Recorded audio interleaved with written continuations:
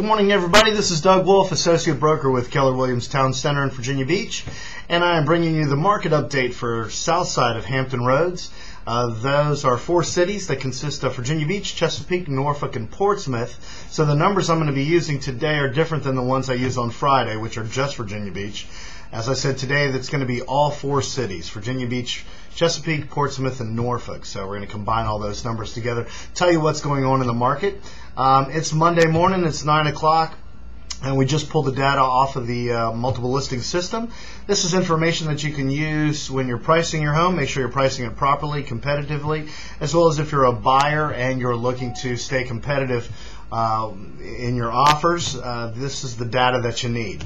So we're going to get right to the numbers. Active listings.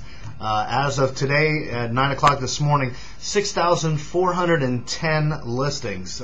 Property that's currently active on the market that has no contracts on it. That number is up from last week, and we are going to continue to see the listing inventory increase. Detached homes, this number is also higher than it was last week, 4,528 current single-family homes on the market. Once again, that's single-family homes, 4,528. When we're looking at condos and townhomes, that number is also up, 1,882 condos or townhomes currently on the market. Looking back at the single-family homes, average the low price end $35,000, high end $8.9 million, and with the townhomes condos, low price $50,000 and high $3.2 million for a townhouse condo. Currently in the south side of Hampton Roads. Our REOs, short sales, and foreclosures in the four cities, 1,326 currently on the market, and that number is also up from last week, and we will continue to see these numbers increase as we get into spring and summer.